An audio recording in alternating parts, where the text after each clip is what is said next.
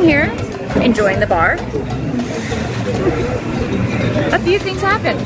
They closed all the little tables over here and picked up our snorkeling gear, and this also happened.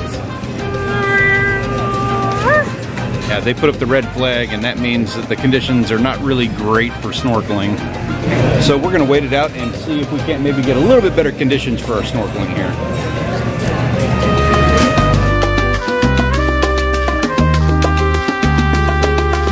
Where we head now? You tell me. Off camera, I asked you where we're going next. You don't get to point the camera at me and put me on the spot. Okay, so, I think some lunch, maybe. I'm actually ready to get in the water. Yeah, me too. I want to get wet. Let's go. Okay, so we made our way through town. Our all-time favorite is the Moneybar. You've seen us talk about it in like every series that we do down here in Cozumel, and it would not be the same if we didn't stop here. We got plenty of other great places we're gonna be checking out. We got to stop here first.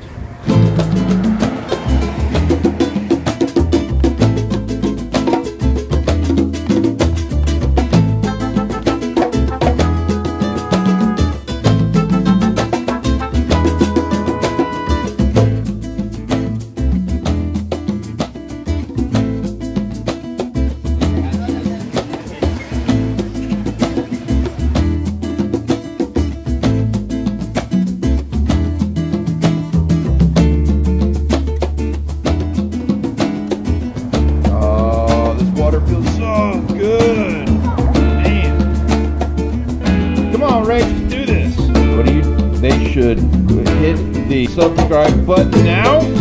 I totally agree.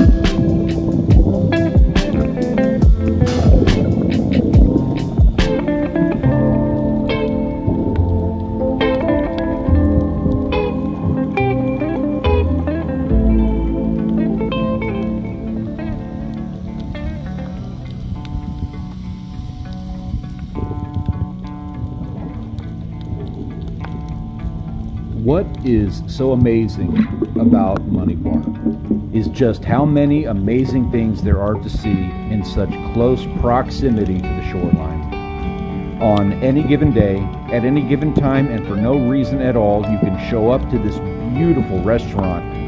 You can grab a beer and a hamburger, and sitting just beneath your toes are things that you have never seen before.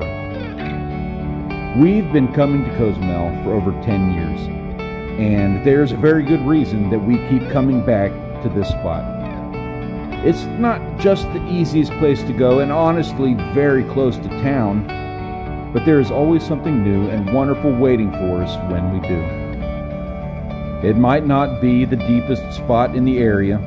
Maybe it doesn't have the massive rock outcroppings or sandy beds of starfish that other spots in the vicinity of this area have. But of all the little bars and restaurants that line the coast, it packs the most punch.